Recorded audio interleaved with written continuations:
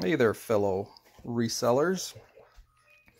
Today I thought I'd do a short video if anybody hasn't ever tried this, to give you a little tip on getting these stickers off boxes so that you can reuse them. Packing supplies can be kind of expensive, so I always reuse any box I can. I ask my family members to keep them for me, Amazon, bubble wrappers, all that stuff. So all I do is take a heat gun. They're like 20 bucks. Turn it on. Warm the sticker up. You don't want to warm it up too much because it'll start on fire. Should be enough. Grab it. Peels right off. Leaves, there's a little sticky residue, but nothing too bad. So, yeah. It's super simple. Way easier than just trying to peel them off or anything like that. So.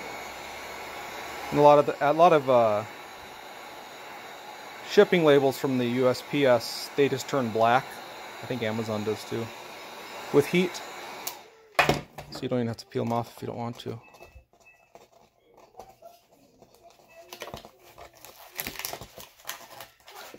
All right.